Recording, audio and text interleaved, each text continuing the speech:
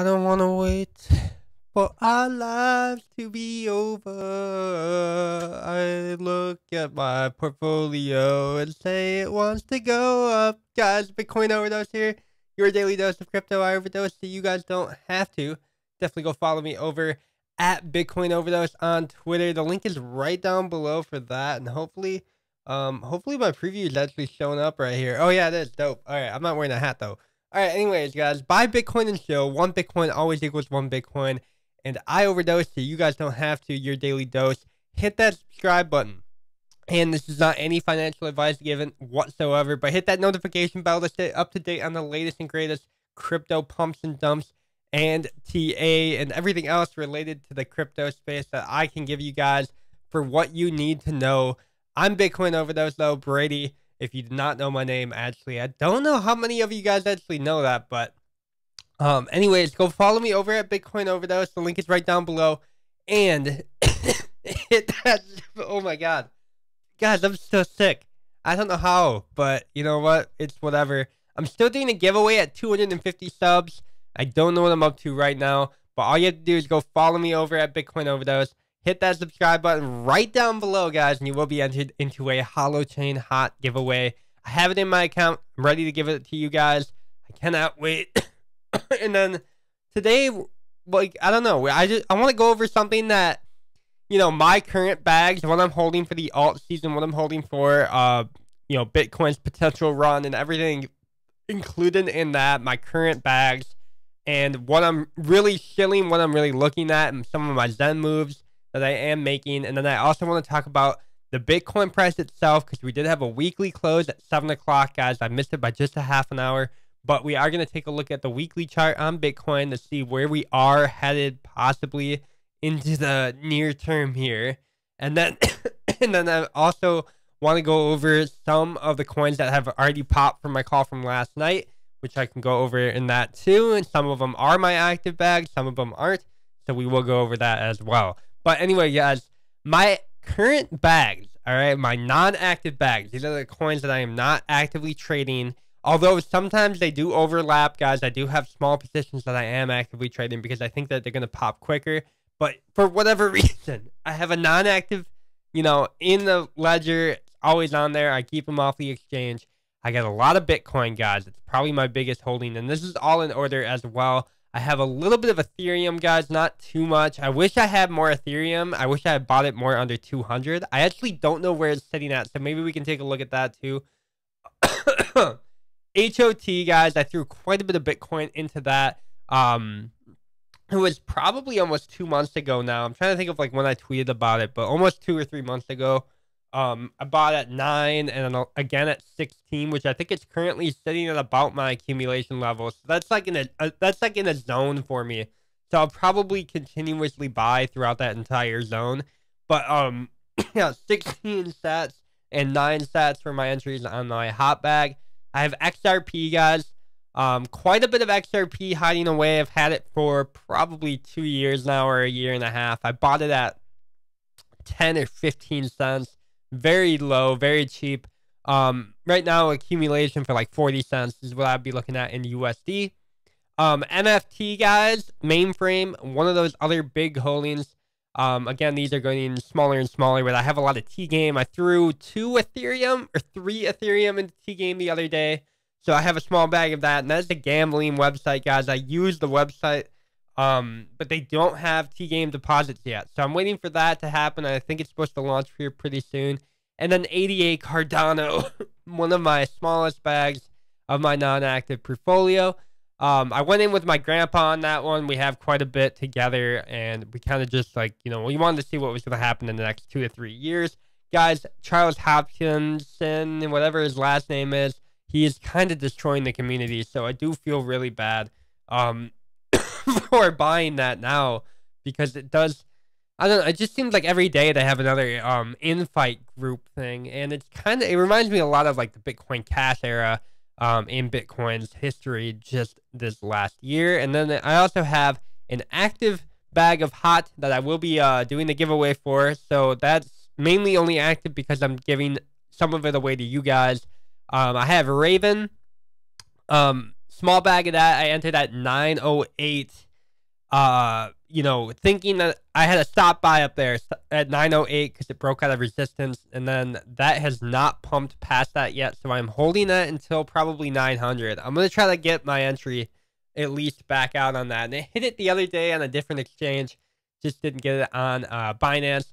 Anyways, MFT, I have a small bag of that active right now. That is actually currently pumping, so I'll probably get out of that pretty soon here. We have ADA. We have a smaller bag of that. I'm looking to... I've been waiting for that to pump for a while, too. My entry on that was like...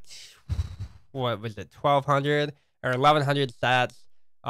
You know, I know other people have made the same entry as I did. So, I don't know. I figured it was going to pump by now, and it hasn't just because of all this infighting. And maybe I'll get rid of that bag tonight. Who knows? I know I need to get rid of it soon. And then I have... Metam, guys, that is Metamorph. That's an exchange that's just launching. I'm looking to sell the bag soon. I actually don't know what the current price is, but it is on IDEX, and I'm looking to get my entry was around 9,000 Vitalics. Is that what people call it? I think so. So you know, I'm looking to get out of that anytime soon. And it looks like it's up almost oh, it's down like 1,000 Vitalics right now, but that won't be an issue.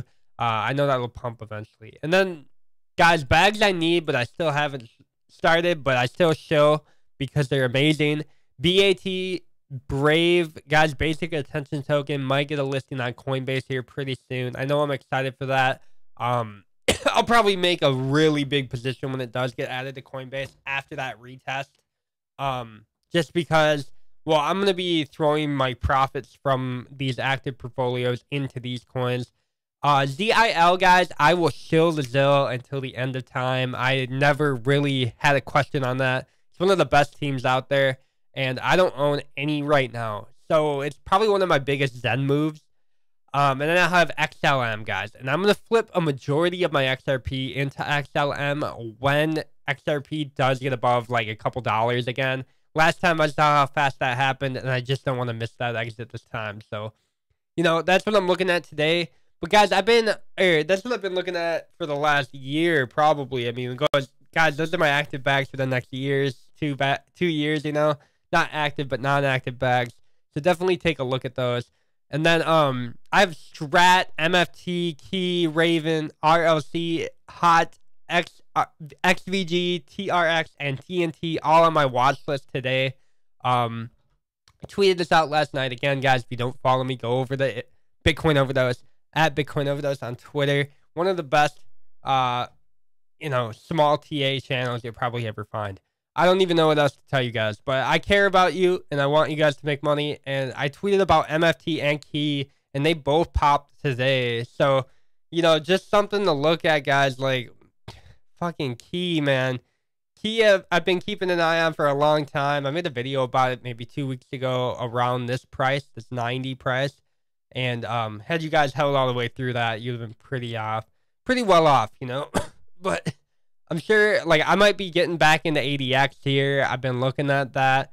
You know, whatever else. Raven, guys, Raven still, it popped the other day, like, I mean, yesterday, but it just did not on this exchange. It looked a lot better on Bittrex. Another exchange that I use. What else do we have? Oh, RLC, guys. Something else I was taking a look at yesterday, and I really noticed that it was good. Like 680 is really where I want to make an entry, but did not get around to that. Although it does have really heavy resistance, so we might be able to get back in down here.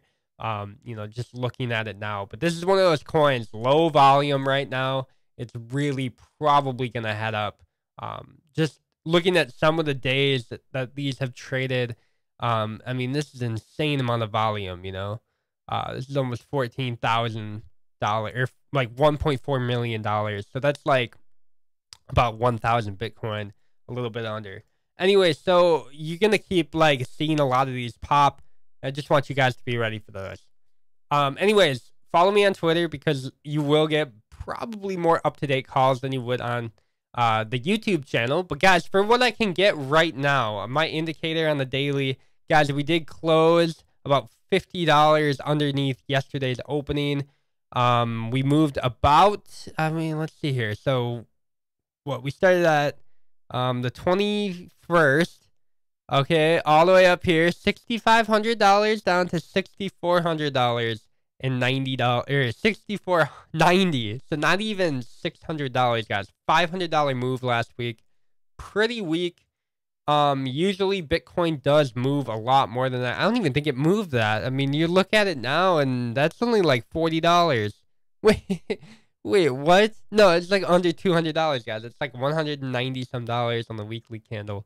Compared to last week when we had the 7,800 punch, it's pretty nuts, you know. But I think we are trying to form some type of a basis here, guys. I meme this so hard back in January, but guys, back in January, I released a meme on my Twitter that said that we're gonna go indefinitely sideways for the rest of the year, and it might turn out to be quite accurate. Last week we did have a green candle.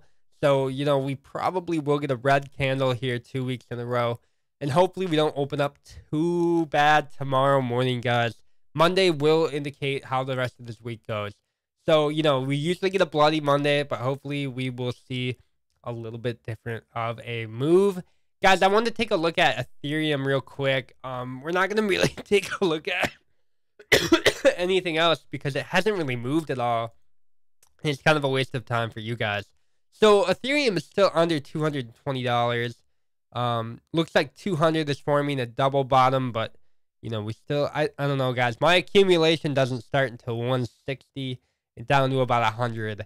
So I think, depending on how altcoins do this week, we'll probably see how Ethereum performs the rest of the year. This is probably one of the most important weeks we'll see, guys. Last year around this time is when that hype began.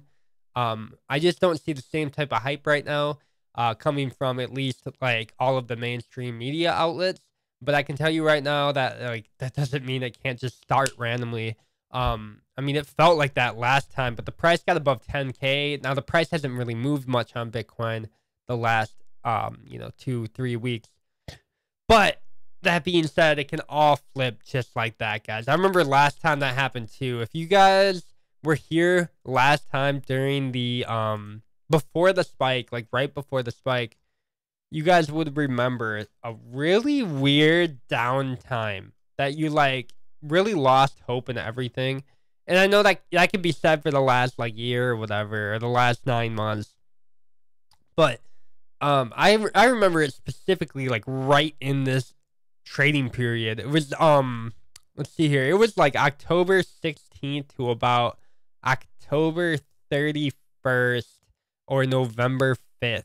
I remember it was very, very quiet. Like you didn't hear anything about Bitcoin in the news. You didn't really like, you know, the price was doing nothing. And then all of a sudden we had a big sell-off, and you know, everybody was like scared from 7,500 because it was big psychological support. And then we hit 56 or 5,800, that area. And all of a sudden, like Bitcoin spiked up above 8,000.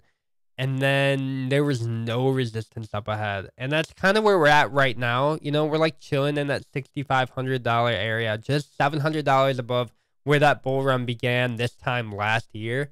So this should be really interesting. Guys, I think we'll have a little bit of a dip before we start seeing any uptrend. And I think it's going to, I don't know how low it's going to get, but maybe 61 or 6,300 this week.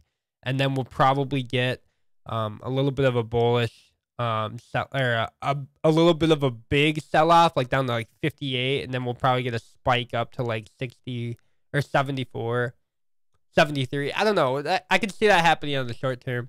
But this just reminds me of the same time last year when we didn't have anything going on.